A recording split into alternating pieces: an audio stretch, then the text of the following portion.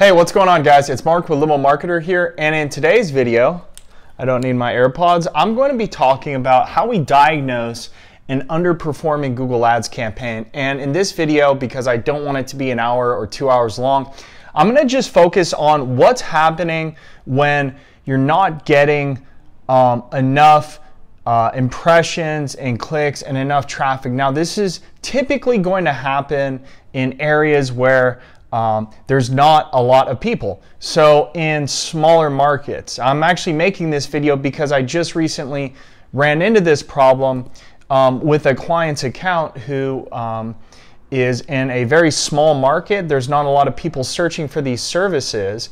And so we launched the account, and within 3 days, he had only gotten 3 clicks, only 1 lead, which is no good, right? We want to get several leads a day, ideally.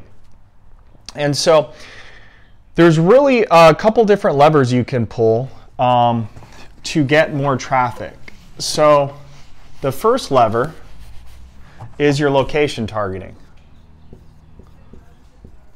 And I'm going to go over these in no particular order. This isn't always the first lever I pull, but if you go into the settings of your Google Ads campaign, you're going to notice you can target by different you can target by radius, you can target by the city, by the county, you can target by a DMA region, which is, I believe, like an advertising region. So for instance, in the Bay Area, it includes pretty much the whole Bay Area. So there's lots of options. And I get asked a lot, well, what do you use for targeting? I typically do radius around my client's location because that's typically going to get me leads within a certain area, and that's usually what I'm looking for. Now, of course, if you do more of a black car type service, your radius targeting might be the same. Let's say you focus on LAX airport. You might only do a 25-mile radius around you and targeting local people that need to go to the airport, but your keywords are what are going to target people that are flying in all over the world. And so, you know, one of your keywords might be LAX car service. And so what that means is anyone, if you have the setting correct, which is people in or interested in the location that you're targeting, then it's going to show ads to those people that are outside of your targeting, let's say, radius, but they're searching a query that you want to show for. Because look, if someone's flying from Europe to LAX, which they wouldn't be doing right now, but let's just say they are, well, then your ads are still going to show what you want them to show. But this is typically the first lever I pull. What I like to do is, if I start out a campaign in New York City, I might just start with a 5 or 10-mile radius. So that's my little circle I draw to 10-mile radius. And this would be, again, in a very densely populated area. That might be all we need to do. But if, let's say, you're in a small market like Topeka, Kansas or something, you might need to do a 50 or 75-mile radius. And sometimes we have to do that. So one of the things you can do if you're not getting enough impressions or clicks is you can go into the settings on Google Ads and go into the locations. Make sure, if you're a limo company and a lot of your clients are flying from out of state or out of country, you want to make sure you're targeting people that are in or interested in your locations. Very important to get that. But that's the first lever we can pull. Go into settings and widen the radius. Now the second lever, and this is typically the first one I pull, is going to be keywords. Okay, so let me give you an example here. Let's say your keyword is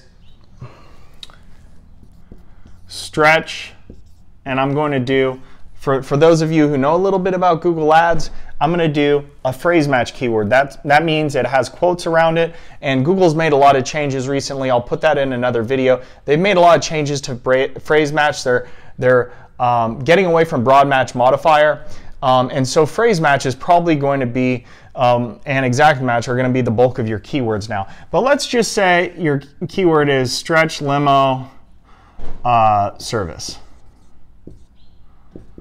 okay? And let's say it's not getting many hits. So what would I do to get this keyword getting triggered more so it's showing more ads? Well, the first thing I'd do is I'd just eliminate this stretch. So I'd just go limo service.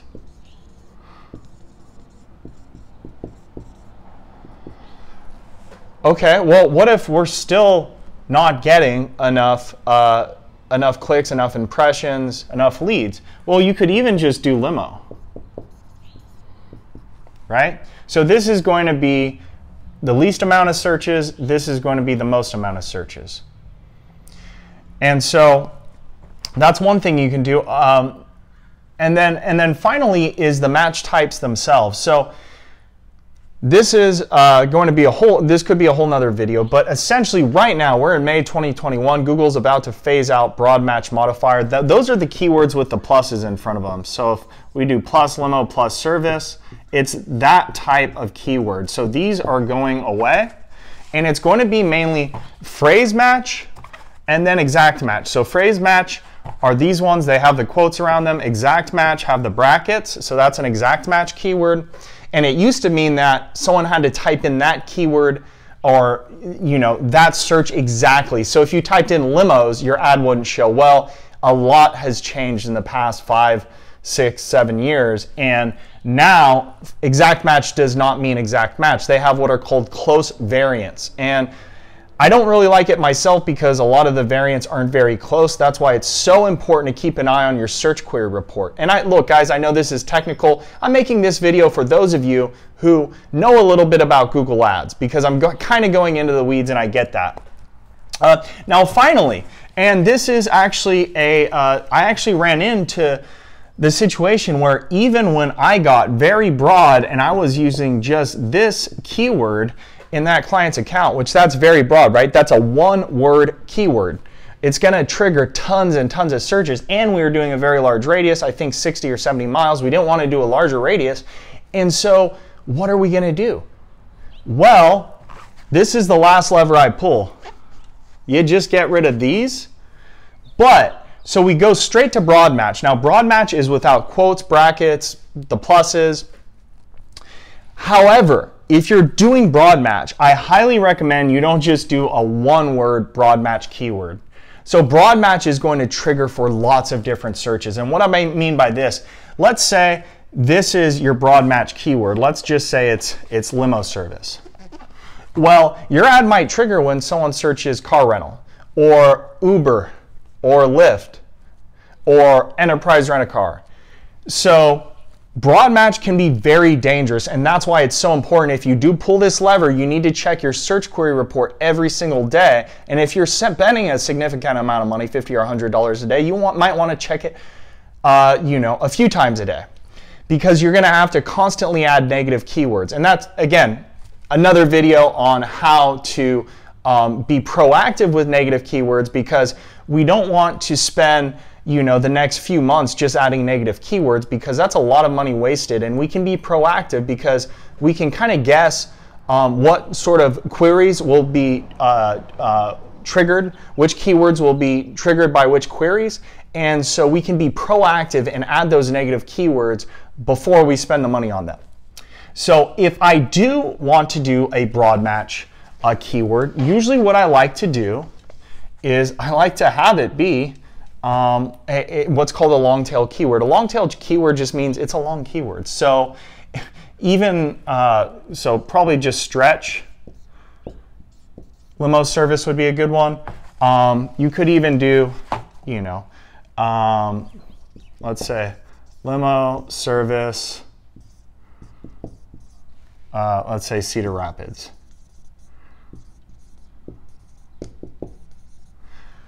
Or even stretch limo service Cedar Rapids, and then not do quotes or brackets around it. That would be a long tail broad match keyword. And that's typically the last lever I pull. Most of you watching this video are not going to need to pull those levers, and you can probably just get away with increasing your radius a little bit if you're targeting by location, or instead of having a long phrase match keyword like stretch limo service with the quotes around it, we just take out the stretch and we just do limo service.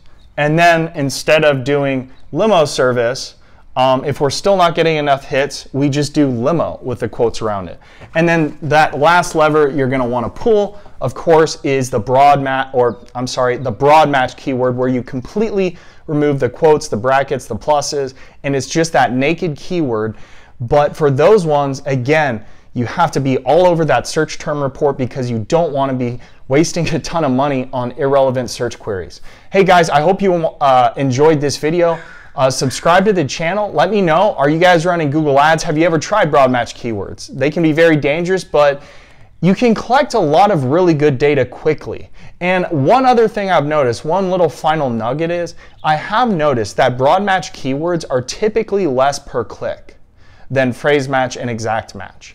Now, I don't know 100% why this is, but I'm guessing it's because these keywords get triggered by 10 to 100 times more searches than phrase and exact match, and therefore Google's like, hey, we're going to give this guy cheaper clicks because he's going broader. So hope you enjoyed the video, guys. I'll see you next week.